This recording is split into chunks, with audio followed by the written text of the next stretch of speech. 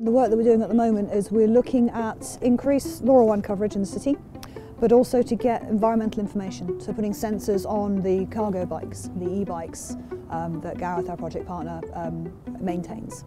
Sustainable transport, bicycles, cargo bikes, they have a massive positive effect. You're killing loads of birds with one stone. You're doing exercise, you're being healthier, and it's beneficial for the environment. So we're looking at building devices like this one.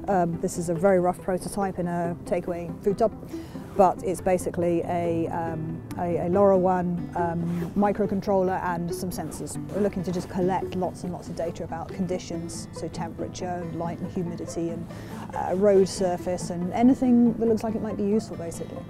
Data isn't everybody's thing, obviously, so we'll be generating lots and lots of information about anything we can build a sensor for, but people will see other things that people will build with that data. Maybe the council might want some of the data and they might want to use that to inform what they do with road conditions or air quality measures or whatever, but other people might want to make music from it, you know, or just like cool maps or visualizations, or we honestly don't know. We like to say that what we're doing is trying to take vans off the road, like not all of them forever, but certainly the last mile deliveries. If a van was to do 200 half-a-mile journeys and a cargo bike was to do 200 half-a-mile journeys, suddenly the benefits become huge. Anybody can ride a cargo bike. You don't have to have a driving licence, and a driving licence can be a massive barrier to work if you're from a challenging position.